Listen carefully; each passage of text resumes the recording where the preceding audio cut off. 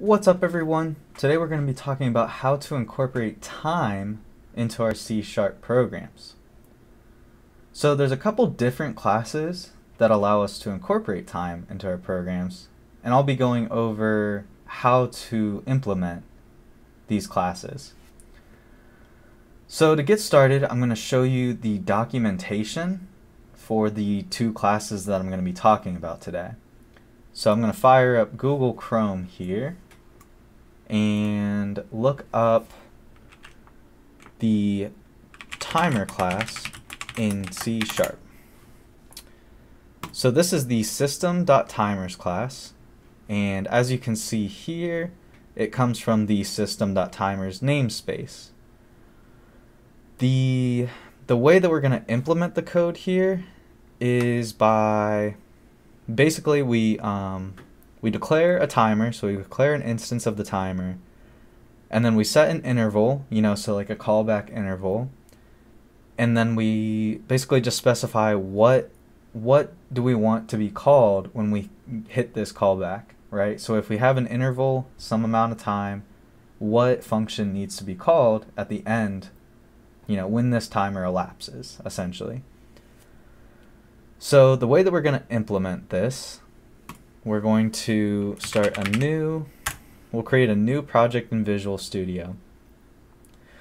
So one of the important things to notice about the timer class is that it works best with static classes. So if you don't understand static, it's not a big issue, but basically you'll notice when we create this project here that the main class is static. So, you'll notice this right away. So what we're going to do is create a console app on the .NET framework, and we'll click next here. And then for the project name, I'm just going to make it timer class test. And I'm going to do this on the .NET Framework 4.7.2. As always, this should work with just about every .NET framework. So I'm going to press create here. So this is going to be a console application, right? So, there's no graphic user interface or anything. It's just the console. And what we're going to be trying to do here is create, a callback after some amount of elapsed time. So the first thing that we need to do is add in the timer namespace. So we do this by saying using system.timers. Just that easy. So now we need to create an instance of the timer class. So by an instance, it's basically just, create some variable of the timer class that we can then use to reference all of the functions of the timer class. So the way that we're going to do this is by saying public static. Oops, I'm sorry, I did this at the wrong spot. So you'll also notice though that this main, our main function here, it is static. So that's what I was talking about a little bit earlier, that a static class, we're going to want to use this system.timers namespace. This is basically, the system.timers namespace is made for static classes. You'll even notice that in their documentation, right here, they have a static main. So, like I was saying though, we need to create an instance of the timer class. So we say timer, so timer class, we're going to name our instance a timer, and this equals a new instance of the class. And now, upon instantiation here, we can actually set the interval right here. It might be a little bit hard to see, but one of the constructors allows us to set the interval. So the interval is a double, and it says in, within their little message box here, specified number of milliseconds. So a millisecond is 1,000th of a second, right? So that means if we set our interval to 1,000, put in this just 1,000 right here as our interval, that means 1 second is the interval of time for our timer. So I'm going to go ahead and do that. I'm going to set our timer to 1,000 milliseconds, or 1 second. Next, we need to essentially we need to create some sort of event handler for when this timer elapses. So the way that we do that is by saying a timer, oops, I'm sorry, I need to make this a public static timer up top. But then the way that we're going to create, you know, an event handler for the timer is by saying a timer dot elapsed. I'm sorry. A timer dot elapsed, and then you do plus equals, and then you can actually just press tab, and Visual Studio will create the event handler for you. So I'm going to go ahead and do that here. So you'll notice that essentially what it does, you know, the underlying code here. So it creates this function, this event handler called a timer underscore elapsed. So a timer underscore elapsed is, you know, it accepts two arguments, the sender and the event arguments e. And then it also has this line down here, throw new not implemented exception, that really only gets called if this timer never elapses. So I'm just going to go ahead and comment that out. So now that we have, you know, this is the event handler. So now what we need to basically do is just say, we're going to enable it. So enabled equals true. And then we're also going to say auto reset. So this means that, you know, once it elapses once, we're going to start over and keep going again and again and again. And then finally we say start. Oops, my bad. Start is a function. So a timer dot start. So at this point in time, you know, if our code was running, the timer would start its execution. So it'd be counting in milliseconds from 0 to 1,000. So the way that we're going to keep track of how many times our event handler gets called is by creating a public static int count. I'll name this seconds count and set this equals to 0. So now what we need to do upon our, you know, our event handler gets called, so it's hit 1,000 milliseconds, we'll print our variable, so seconds count plus seconds. So now when we run this, we should see, you know, just essentially a seconds timer. It's just keeping track of the amount of seconds that our program has been running. And one other thing that I have to do is put console.read key in my main. So this is what keeps my console window open until I press a key. That way I'll know, you know, when for the program to end. So one other thing that I forgot to do is to say seconds count plus plus. So we need to add 1 to our seconds count. That's the equivalent of saying, you know, plus plus is the equivalent of saying this right here. So seconds count would equal seconds count plus 1. So I'm going to restart this now and make this console window larger, and you'll notice that we have just our seconds just being counted just one at a time. This is basically just keeping track, and you'll even notice over here in our diagnostic session, this is following to a T, right? It's exactly the amount of time, you know, 1,000 milliseconds is 1 second. So right now we're just keeping track of how many seconds our program has been running. But there's a lot of other useful things that you can do with time. You know, I'm not going to tell you what to do with it. That's up to you and your own projects. But time is crucial to being able to build dynamic programs. So that was the timer class. Now we're going to take a look at another class called the dispatcher timer. So I will take a look here. So dispatcher timer in C#.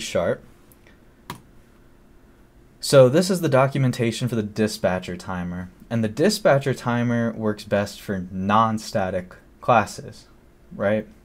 So an example of a non-static main is like if you had a WPF application.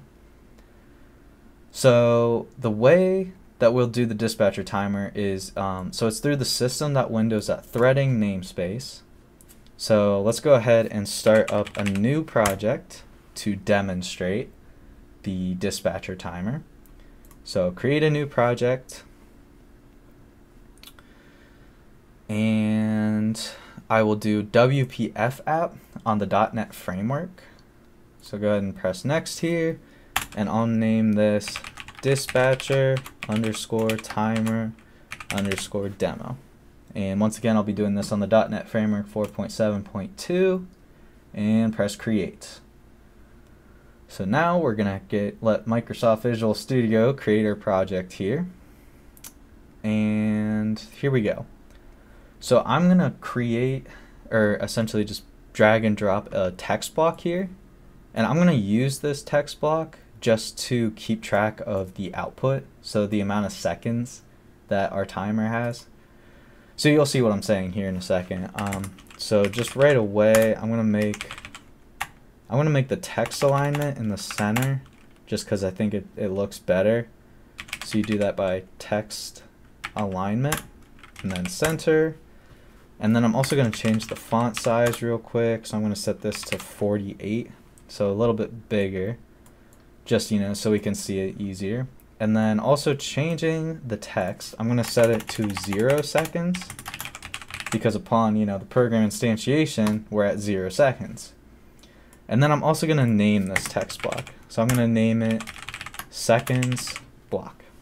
So now within our C# code, we're going to do a similar process as we did for the timer class. We're gonna go ahead and add our system.windows.threading namespace.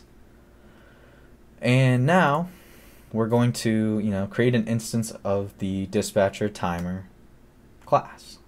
So the way that we do this is by typing in dispatcher timer, and now we name our object. So I'm going to name it distimer and set that equal to a new dispatcher timer, new instance of the dispatcher timer class. So with this one, you actually can't specify the interval on your constructor. So that's a little bit different than the timer class, but there is an interval property of the dispatcher timer class. So we'll get into that here in a second. So the next thing we're going to want to do is create our event handler, or our callback function for this object. So you do that by setting the .tick property, and then you just create a new event handler, and then you actually just name the event handler here. So I'm going to follow the naming convention and just name it distimer underscore tick, and then that's going to be red because this function doesn't exist yet. We'll get into that in just a second. So distimer dot interval, so this is where you specify the interval. You set that equal to a new time span. So the time span is kind of nice because there's actually 5 different ways to set a time span. I'm going to use the hours, minutes, and seconds, but I definitely encourage you to experiment with that, the different amounts of time that you can get into. So I'm going to set it to 001, so that's hours, minutes, and then seconds. So 1 second time interval, and then you just say start. So distimer.start. Now we need to create our our callback function, I guess, or event handler. So you say public void and then name it. So the name has to match what you set your event handler to, and then you put in the object sender and the event handler E, just like that. Oh, I'm sorry, this is event args, not event handler. So event arguments E, and now we can actually create our variable for holding time. So we're going to say public int seconds count equals 0. And now every time that our timer ticks, right, so after 1 second, we're going to increment our seconds count by 1. And then we're also going to set our, let's see here, seconds block dot text. So we're going to set our seconds block dot text equal to the seconds count plus seconds, just like that. So what we should see when we run this program is that our graphic user interface, it just updates every second, and it just shows us exactly how many seconds this program's been running.